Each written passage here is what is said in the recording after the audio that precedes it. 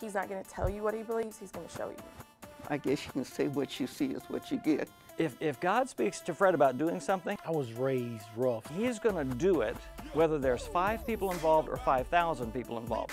I cause problems, you know. He loves people, all kinds of people from all kinds of backgrounds. I grew up and my world was very white. There was then a lot of ignorance, prejudice, and biases. Fred has forever changed that for my brother. I used to give him a hard time, man. I used to give Minister Fred H-E-L-L. He led worship at our church several times, and so he and I just developed a relationship from there. My problem is that my generation was boxed into a certain way of communicating. What we wanted young people to be was what we were 30 years ago. And we tried to mold them into yesterday's models. Guess what? It wasn't working. And so since they wouldn't do what we asked them to do, the way we asked them to do, and they weren't listening to us, we tend to either pray for them or write them off. Guys who don't quite fit in, a lot of times people will dismiss it because we have this form of religion that takes us to places that excludes other people. Fred came to my church. Pastor Jones, I'd like to use your church. We want to do a certain event. Now, Pastor Jones, we're going to have some rock music. We're going to do a hip-hop subject. You know about rap music, do you, Pastor Jones? No, Fred, I don't know about rap music. But Pastor Jones, this is gospel rap. Gospel rap? George, tell me, Fred, what's gospel and rapping? What do they have in common? Well, because I believed in Fred. I said, okay, Lord, I believe you got an anointing on Fred. I know my members believe in me. We're going to close our eyes, hold our nose, and hope they won't kill us when these kids come and we do gospel rap. The church was packed. Young people I would never be able to reach, black and white, showed up. And in his rap, he told them things that they would never listen if I said it.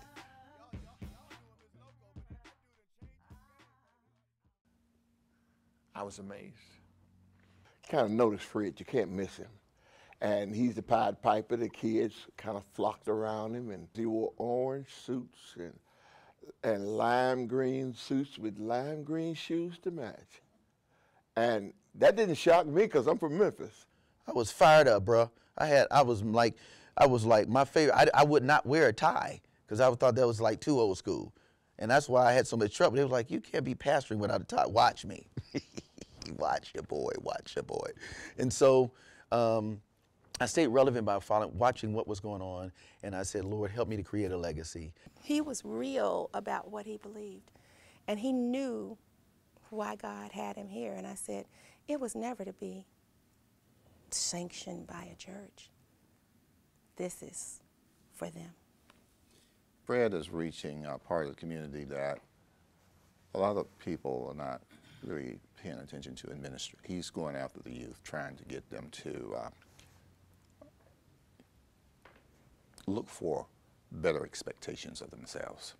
He didn't quit. He don't give up on nobody. He not nobody. It has always been difficult, and the devil has always just slung darts and been really hard trying to stop this because he's dealing with kids.